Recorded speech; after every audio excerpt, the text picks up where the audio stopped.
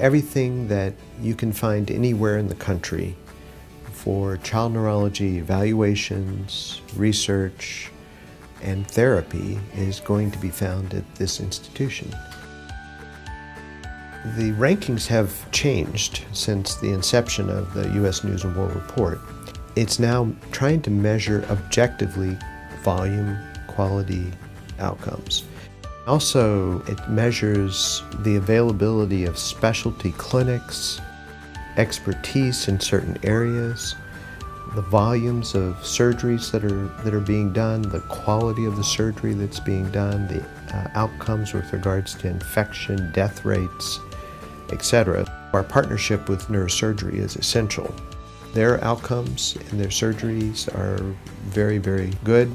We've tried to build a program that has everything that a child would need that has a neurologic problem. We have a lot of faculty. We have 50 child neurologists. We've developed the expertise in just about any area that you can think of in child neurology. And very complicated things are common here. Because we have such high volume, we're a draw for clinical research. So the cutting-edge research that's being done throughout the country is often being done here.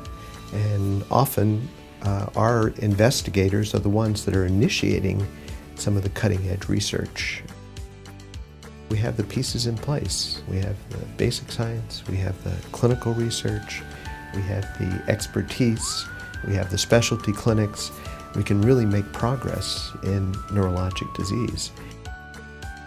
We really don't do the things we do for rankings. We do the things we do because it's important for the proper treatment of children with neurologic problems. Thank you very much. We will not be satisfied until we've gotten to be the best that we can be, the best that modern medicine can provide for neurologic care.